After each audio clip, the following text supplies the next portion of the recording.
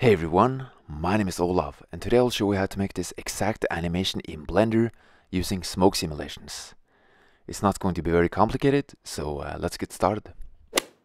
So starting off, you have to switch to Cycles Render and then click X to delete the default cube. Then we need to add a UV sphere. Then let's add a modifier, which is the Subdivision Surface modifier, and then add Smooth Shading. Then click G, then X to grab the sphere on the X-axis. Then let's change the pivot point to the 3D cursor, and then click Shift D, R, Z, then 90 to rotate the duplication 90 degrees on the Z axis. Click Shift R to repeat the previous action, and then click Shift A to add a cube. Click S to scale it down, and then select all of these spheres by holding in Shift and then a cube last. Then click Ctrl P to set them parent to the cube, and then select the cube. Then click R, X, then 90 to rotate them 90 degrees on the X-axis. Then we need to click S to scale them down, and then deselect it from the render. Then click G, then Y to grab it on the Y-axis, and then click N to see the transform settings. Then click I on location and rotation to keyframe the values. Then let's move to frame 80 and grab it on the Y-axis. So click G, then Y to grab it on the Y-axis. And let's rotate it on the Y-axis as well, around 350 degrees. And then click I and I to keyframe the values. And then we have the basic rotation animation. And now we can go to the next step of the tutorial. And the next step of the tutorial is to add the smoke simulation. So let's select one of the spheres and go into Objects, and then Quick Effect, and add Quick Smoke, which is a very fast way to add the smoke effect to all of the spheres.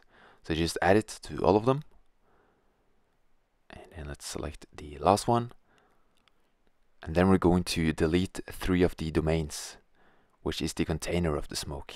So click X to delete it, and do the same for 2 of the others. And then we will use the last domain, so click G, and also make sure to change the pivot point and click S to scale, and then S, then Y to scale it on the Y-axis. And then click S, and then Shift Y to scale it only on the X and Z axis. And make sure it's large enough. So something like this. Click G, then Y again to grab it on the Y-axis. Okay, so now that we have the domain that we want, we can go into the domain settings in the physics, which are the most important settings in the smoke simulation, and increase the resolution to around 200. I set it to 220, but it depends on the power of your computer.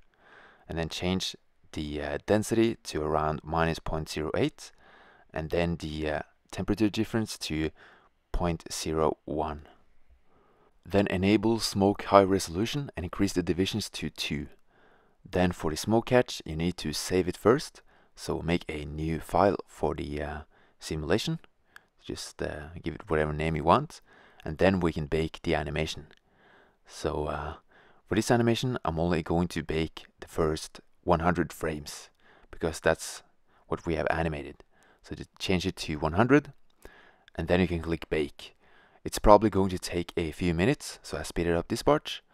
But when it's done, you have the smoke animation. And now we can go to the next step of the tutorial, which is to add the lighting and the camera setup for the final animation. So as you can see, the smoke is looking good. So let's pause the animation and select the lamp. So right click to select,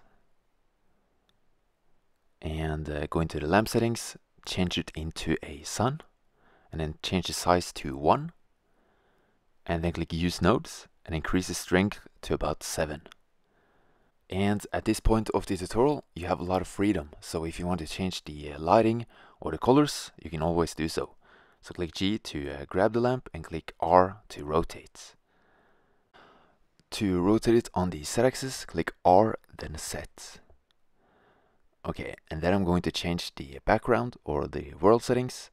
So let's make it white, and then go into rendered view to see what it looks like. And as you can see, right now the smoke is completely black. And I would recommend changing the device to the GPU.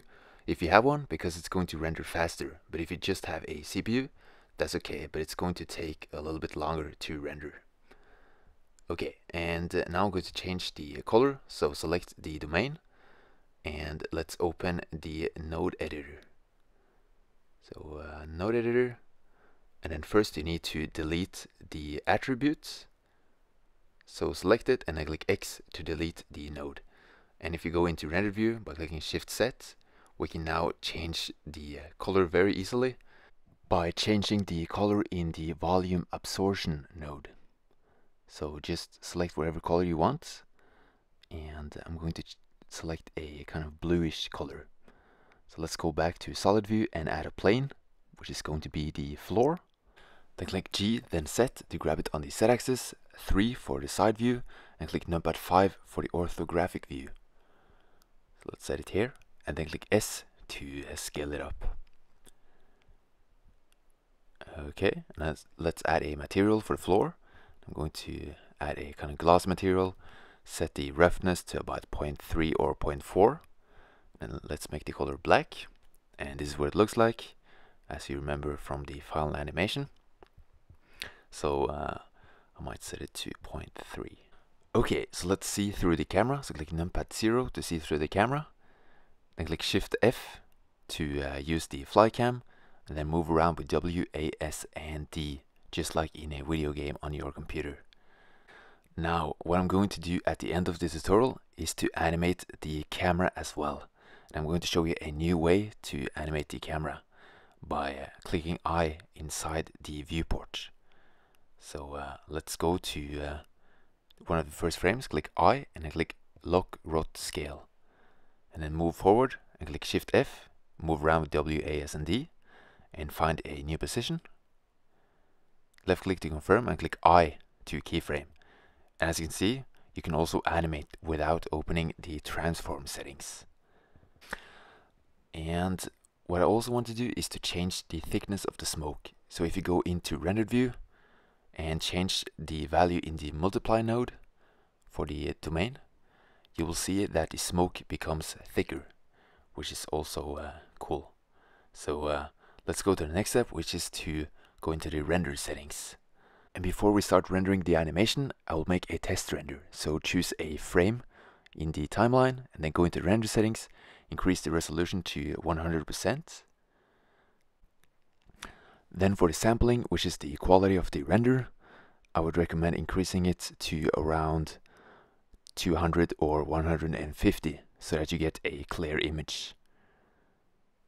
Okay, and then select animated seed, and if you have a GPU, I would also recommend increasing the size of the tiles.